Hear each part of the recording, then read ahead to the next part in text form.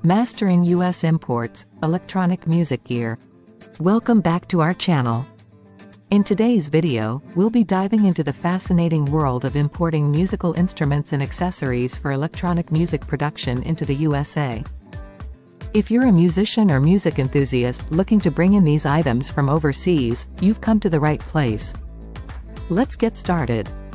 Before we delve into the specifics of importing musical instruments and accessories, let's first understand the role of customs brokerage in this process. Customs brokerage is a specialized field that deals with the complex procedures and regulations involved in importing goods across international borders.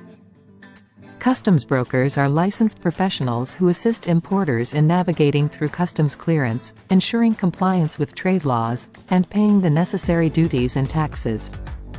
When importing musical instruments and accessories, it is important to have a customs bond in place. A customs bond acts as insurance to the government that all applicable duties, taxes, and fees will be paid. It provides a guarantee that the importer will comply with all customs regulations and fulfill their obligations. Having a customs bond is mandatory for all commercial importers, and it helps expedite the clearance process.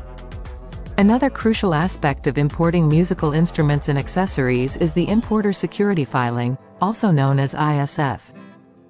ISF is a requirement by the U.S. Customs and Border Protection, CBP, for ocean cargo shipments. It involves the submission of specific information about your incoming shipment, including details about the importer, exporter, and the goods being transported. Failure to submit an accurate and timely ISF can result in penalties and delays in clearance. International trade agreements play a significant role in importing musical instruments and accessories. These agreements help facilitate trade between countries by reducing or eliminating tariffs and other barriers. For example, the Generalized System of Preferences, GSP, allows certain eligible countries to export goods to the USA at reduced or zero tariff rates. Understanding and leveraging these trade agreements can greatly benefit importers of musical instruments and accessories.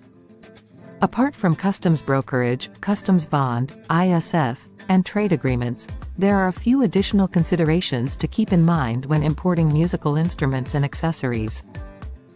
It is crucial to research and comply with any specific regulations related to the type of instrument you are importing, such as wood species restrictions for guitars. Additionally, selecting a reliable shipping method, conducting proper packaging, obtaining necessary permits, and being aware of any applicable certifications will help ensure a smooth importing process. And there you have it. A deep dive into importing musical instruments and accessories for electronic music production into the USA. We hope you found this information valuable and informative.